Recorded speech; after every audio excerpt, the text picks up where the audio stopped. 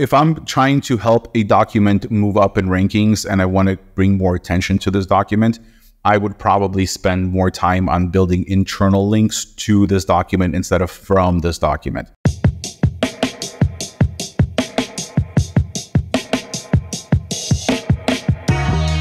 So we just wrapped up an entire episode going over backlinks, what they are, how to build links to your sites. And now I really want to pivot and talk about internal linking because that's a huge piece of the linking strategy. So can you start us off by really explaining some of the best practices for what internal linking is and how it makes a difference when you're developing an SEO strategy? Right. So, there's a few different types of internal linking, and why we do this most frequently is the one that you notice as you're reading through an article or a document on the website. You have a link pointing somewhere else. There's an anchor text. The highlighted part of the link, the clickable part of the link is called the anchor text. Usually there's words there, and that's, most of the time should be other than click here or read more, should be descriptive text. And that usually points to a different page on your website. So if I'm reading about, I have an article about red widgets, and then in there I say, well, there's all kinds of widgets that we have on our website. We have red widgets, and red widgets would be the anchor text and the link pointing to a page on my website where I have red widgets, right? So the anchor text part of the link, Google uses that to understand the context for what the page that you're pointing to or the document that you're pointing this link to is going to be about. And that also helps the user, right? Because as I'm reading through a document, instead of click here, I'm getting red widgets. So I know, hey, if I click on this, I'm going to see an article about red widgets. I might want to skip this for now, or I might want to look at it now and then or later. When Google crawls through your website and goes through your pages, it sees these links. And it processes links differently based on where these links appear within the document. Google has this concept of links that are, let's say, in the footer or in the sidebar are most likely going to get less clicks or are less important than the links that appear within the document, the body of the document itself. So Google changes the way it understands what the link is and what kind of and how to treat that link based on where that link appears within the document and what kind of a link. Is it surrounded by context, by text? Is it within a paragraph, or is it just a block of links? And typically that you see at the bottom of a post, like other posts that you might like, there's just a box of links, right? So those are internal links essentially. Okay, so you mentioned the click here, and that's as a user, that's the kind of links that I see on a piece of content the most. Like if you want to learn more, or if you want to see this product, click here. So does that mean using click here is not ideal for the anchor text of your internal links? And so it depends on what you're doing, but most of the time I would say yes. You want to have descriptive anchor text so the user understands where they're going, right? So you bring context to it. So instead of read more or click here, unless you're like, okay, so let's say it's like a category page and you have little excerpts about your content, or a product category page where you have a listing of a bunch of different products. And then at the bottom of each little excerpt, you might have like read more or learn more. And those are fine because those are just like, let's call them navigational, directional links, right? There's not going to be much authority or much contextual signals that are passed through those links. Google is just going to see them as connecting, like here's where you can read more about this piece, right? If I was to optimize an excerpt about blue widgets and then instead of writing click here, I would read more about green widgets or blue widgets, whatever it is, right? To give a little bit of context so that Google and users understand that, where I'm about to click is going to be more information about this. Okay, so say you're starting from the beginning, you have a new piece of content that you're putting together and you're trying to figure out what links to include. Is there like a minimum amount of internal links that a piece of content should have, like based on word count, or? No, we never want to look at it from a ratio or word count perspective. It's what makes sense. You want to optimize for the user. So if you're writing a document and you feel like, hey, I can really bring a lot of information or education to the user as they're reading about this topic that I'm covering by referencing other documents on my website to connect the dots. So let's say I have a blog post about potato soup, right? A recipe about potato soup. And within the potato soup recipe, I have The instructions say you have to peel these potatoes. And then I have an article on my website that talks about a process of how to peel potatoes efficiently. I don't know, I'm making this stuff up. So within that paragraph, you want to peel these potatoes. To learn more on how to peel potatoes properly, would be the anchor text, and I would reference that document. So as the user, as the reader goes through this recipe and they're like, okay, I have to peel these potatoes. Maybe I don't know how to peel potatoes, but that's available for me right within that document. So from a user perspective, that's very helpful, right? And the word helpful here is very important. At the same time, when Google crawls through this document, Google starts understanding that, hey, the writer or the content creator wrote this piece of content, and there's enough links in here to contextually relevant other pieces of content that either complement, reinforce, or support, or provide more knowledge and information around the topic that I'm covering. So there's no minimum or maximum. You definitely want to have internal links because that's how Google connects the dots. And there's other stuff that links are good for. So there's breadcrumbs, which are the links on top. Those are designed to provide the user with logical navigational paths throughout the documents. And Google also looks at that to understand how documents are connected on your website. So internal links serve a lot of different purposes. Okay, so then if I have a piece of content that's already written, I've added in some internal links for, let's use the potato soup recipe on how to better slice potatoes. Now within that post, should I have links to a whole nother relevant, how deep do you need to set up a user flow and experience for a specific topic, especially since we're talking about helpful here, because now all of the content that we produce needs to be quote unquote extraordinarily helpful. Right. And that's where it kind of is. It's one of those things where you have to figure that out, right? If you have enough resources to link to internally, you don't want to just link stuff just for the sake of linking stuff, right? Okay. But if you have resources to link to and where the link appears, I typically would recommend, if you are going to link to other resources, you want to make sure that's within the body of the post. If you have other potato soup recipes, those can go on the bottom of the post. And you can have them as just a block of links, and Google will understand that, hey, these are other potato soup recipes. Or you can add value and context to those, and you can say, here is my baked potato soup, which is really awesome, and whatever, I love making it because it's baked potatoes. Whatever, right? Or you could just have, more potato soups you'd like, and then just links, right? It's up to you as a content creator to create that web, those connectors based on the content and the information that you have within your blog, within your ecosystem. So then is that something that necessarily is developed in your pre-content creation strategy? It's more of develop the content that's within your current strategy and your current plan, but part of optimizing that piece of content is placing those internal links in there where it makes sense to do so. Right. So, if I'm trying to help a document move up in rankings and I want to bring more attention to this document, I would probably spend more time on building internal links to this document instead of from this document. And I would look at other pieces of content on my website and approach it from a perspective of, if I am going to link to this post, which other posts on my website, which other documents on my website are contextually relevant to this post. So if I'm linking to my new post about potato soup, I might want to link to it from other potato soups or other potato dishes or something that you might serve with potato soup, right? You want to bring more links in there. The anchor text that you want to use when you're building those internal links to the post that you want to improve in rankings should be descriptive. The anchor text should be close to the keyword that you're targeting or the topic that you're covering. So if I'm linking internally from, I don't know, a method of peeling potatoes, a blog post, here's how to peel potatoes, and I'm going to link to my potato soup. One of my favorite dishes is this potato soup that I've made, so many times or whatever have you. And I would use that potato soup recipe as the anchor text, pointing to the document that I'm trying to improve rankings on, right? So the anchor text should come as close as possible to either the primary, secondary keywords that you're targeting or towards the topic, the general topic that you're covering there. Okay, that makes sense. A lot of these are examples is a piece of content to a piece of content. But what if you have a piece of content that's getting a lot of traffic and you want to funnel and channel that traffic into some of your sales or conversion pages? Because traffic is great, but at the end of the day, you need some kind of conversion.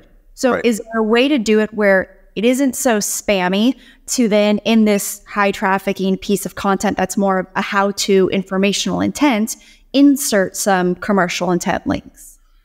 Yeah, I mean, look, you can easily insert commercial. It doesn't have to be just informational. So if I'm selling potatoes and I have a recipe portion of my website, my primary focus is e-commerce and I'm selling potatoes. And I have a blog on my e-commerce site that I publish recipes on. I can easily link to my russet potato product page from my potato soup recipe, right? Where I talk about which best potatoes to use for the soup. Like I say, these russet potatoes are the best type of potatoes to use for the soup. And then the russet potatoes would link to my commercial intent page, my product page. And that's perfectly fine. It's helpful to the user, right? Because they'll be like, oh, I can now buy this, right? We got to think primary, secondary intent. But you can have two different, you can have informational intent as primary. I'm here to learn about potato soup. And the secondary intent would be, I need to buy potatoes for the soup, right? Now that I've learned what I need to make. And you're accommodating that with your content and your internal links. So you're definitely being helpful in that situation. How do you figure out the intent though? Because there's lots of instances to where you create a piece of content or you have an old piece of content that is ranking and is probably your best piece of content. And now you want to pivot with it. But how do you understand where and why that traffic is coming from in the first place? Like, how do you backpedal that? Just to make sure I understand the question. So you already have a piece of content that's doing very, very well. Yes. And it's getting traffic and you want to funnel that traffic to other parts of your website. Yes. Is that the question, right? Yes. Yes. So the intent behind it, like why it's getting traffic. And because, you know, when you're putting together internal link strategies and now trying to put a little bit more of a transactional link inside of something that more informational, there needs to be a really clear intent of, you know, if they're landing on potato soup and you send them to a page of kitchen countertops, that's a big connect. Right. But why would your potato soup post be linking to kitchen countertops, right? So somebody who's looking for potato soup recipe is definitely not interested in countertops, right? So it has to make sense. And that's where this whole thing kind of comes together, right? You want to make sure that things are contextually relevant. So I wouldn't necessarily link from an article that talks about repairing transmissions to a page on my website that talks about baby names, right? Mm-hmm. Those two things kind of don't go together. And Google understands that, right? Because Google will look at that and be like, yeah, this link doesn't really make sense. We're going to ignore that. So no harm is going to come to you from it from an SEO perspective, but it's also not doing you any good, right? So no harm, but also no benefit. So if I do have a post on my website and it's doing very well, and let's say I'm monetizing based off of ad views, right? And I see that people who are coming to this post are interested in the recipe, I will want to funnel them through my website to maybe other soups that have potato because we know they're interested in there, or other potato dishes, or how to serve potato soup, or other side dishes that you might want to serve with potato soup, how to store it, right? How to freeze. So like, there's definitely other things. And then also this is like a part of that whole clustering process, right? Like you want to make sure that content that's similar to each other is clustered together, right? So like in your categories, your taxonomies come into play here. So I wouldn't necessarily say that, you want to just funnel traffic just for the sake of funneling, because we know that if they land on potato soup and you have a link to your kitchen countertops article, if they do click on it, they're probably going to drop off because that's not what they're here for, right? That wasn't the initial intent, right? Hopefully that answers the question. Yeah, no, it definitely did, especially from the intent perspective.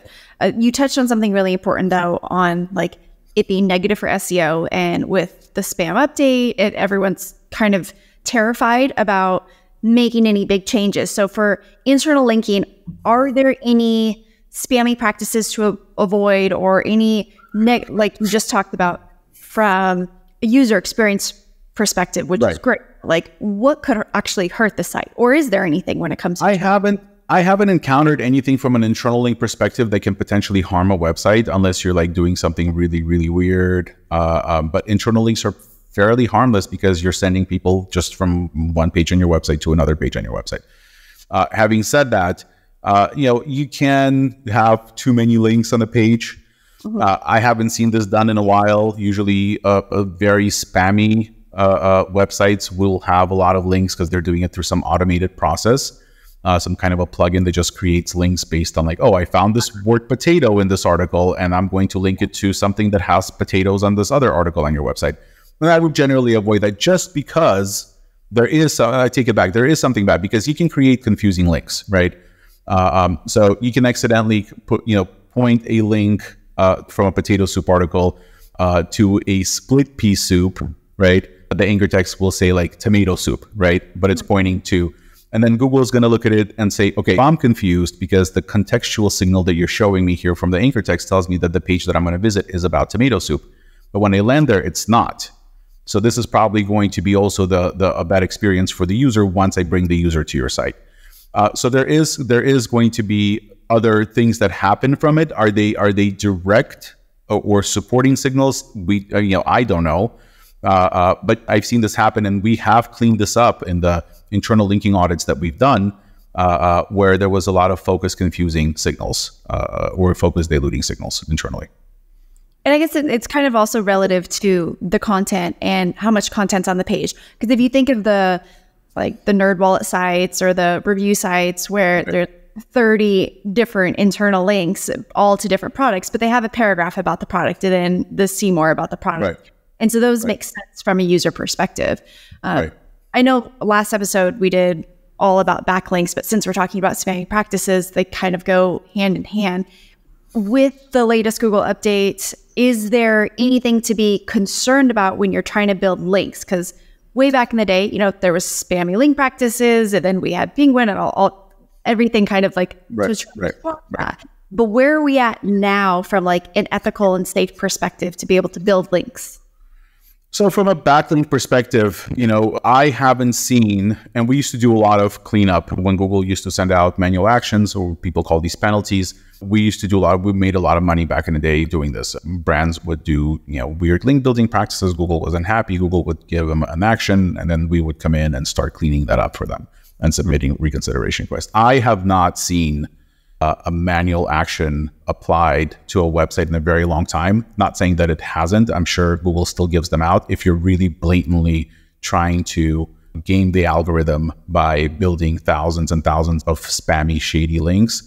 Yeah, you're probably going to raise a few red flags for Google, and you will get a manual action. But the way it works now is Google just doesn't, if you have a link that doesn't make sense to Google, Google just ignores it. It's not a part of the calculation. And we still don't know how many of so if let's say I have 1,000 links pointing to a page, I don't know out of those 1,000 links, how many are actually useful, right? How many Google actually uses in its calculation. It could be 2, it could be 100, we don't know. And which ones, we don't know, right? So you really can't harm your site unless you're really have to try to harm your own website or to get there.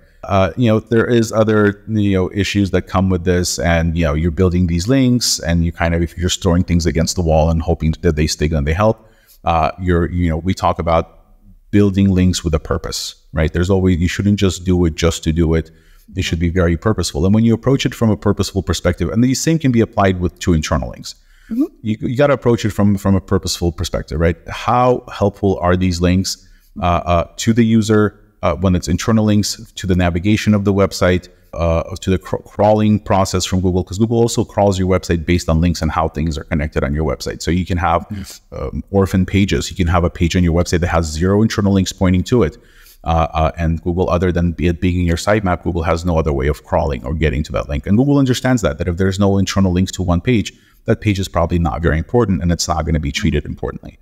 If you have a page on, like, your homepage is probably the most important page on your website, because if the information architecture is proper, all of the internal linking is leading to the homepage upwards, right? So there's a different approach, but I don't think you can harm yourself unless you really want to. Okay, that makes a lot of sense. Right. Is there specific tools that you can use? Because this is something that I see on client sites all the time, when we'll go in and see that internal links are broken, or it was set up to pages that used to be, or pieces of content that used to be there, and then they changed the URLs or whatever the heck happened. So are there specific tools that you use to figure out what kind of broken internal links are on a piece of content? Right. So any crawler, Screaming Frog, they will give you an internal link report, and you can analyze links. You can see, where the link is placed, what kind of link it is, whether it's an image link, what's the anchor text. And you can easily audit your link that way. You do have to, there's a learning curve with those tools, that these are crawlers and they're not super easy to use. SEMrush has a really interesting internal link scoring and crawling portion of their auditor, which I really like to use. They assign an internal link page rank, which helps you kind of determine importance of a page based on the internal links that are pointing to that page. So when you're auditing, it makes your life a little bit easier because you don't have to like try to count like how many links do I have pointing to this page? What kind of links are they? Are they links from categories, or are they just links from sidebars, or are they links from actual body of the post? Ahrefs has something in their crawler too. Link Whisperer is a WordPress plugin. We just recently recorded a quick video on how to do your own little internal link audits using Link Whisperer. If you have a WordPress blog, you can easily install even the free version of Link Whisperer. It's going to crawl through the website and it's going to give you all of your internal links, and you can easily sort the pages in the admin and basically say, show me all of the pages on my website that have the least amount of internal links. And then you can click on them and then you can see what the anchor texts are. It's a little bit of a longer process, but it's much easier on the brain. You don't have, there's no learning curve to like Screaming Frog or Sidebulb, and it sits right inside of your WordPress installation. Yeah, that definitely sounds like an easier option to go through and identify. Right. As we wrap up, I'd love to hear, I know you already dropped a secret sauce with the backlinks, but when it comes to internal linking, what is your secret sauce? What strategy are you using right now? Or you just dropped a tool that you love, but do you have any other tips? Yeah, you definitely want to build internal links. And this is something that I teach in my coaching. You definitely want to, when you're building internal links to a document, you want to build internal links from pages on your website that are contextually relevant to the post that you're building links to. And one of the best ways to find those pages on your website is to use Google. There's a site : command, search operator inside of Google, that you can put right into the search bar, and you can type in site, SITE, : and then your website name. And Google's going to show you a list of all of the pages just from your website. And Google will show you in terms of authority or popularity. Like your homepage will be at the top and then the worst pages will be at the bottom. So think just like a search result from Google, but just from your website. So when I do that, I can go back into that search box and I type in site : Arsen's awesome potato soup recipes.com and then space, and I can put in the word potato. And then what Google is going to return to me is all of the documents on my website in order of authority or popularity that talk about potatoes or are on the topic of potatoes from top to bottom. I can also do that for the word soup, which is the other entity within my potato soup recipe. So it will show me all the soup recipes. And I think you're getting the point now, right? So this way I can find most relevant, most authoritative, most popular pages on my website that are contextually relevant to the post that I'm building a link to. And then I can go in there into those pages and build those internal links for myself. And all without needing a tool? Completely free. It's not going to take hours. Like, that sounds so simple. It takes time, but it's the best way of doing this. Is the most accurate way of doing it. Awesome. Well, thank you so much again for being on another episode. Really appreciate everything that you shared with us.